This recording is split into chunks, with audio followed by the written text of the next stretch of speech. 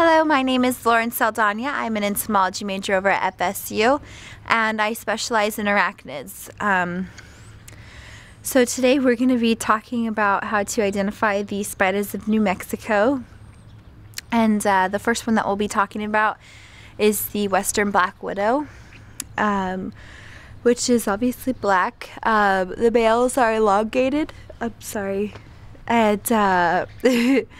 And the females are more of a spherical shape to them, and on the males they actually have a bit of white on them, whereas the females have a red hourglass shape on their bottom.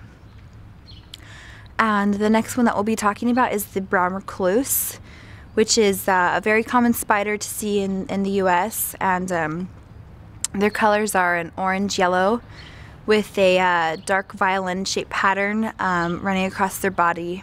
And at the bases of their legs, they have a orange-yellow color, and at the knee joint, they have it goes to about a grayish-brown color.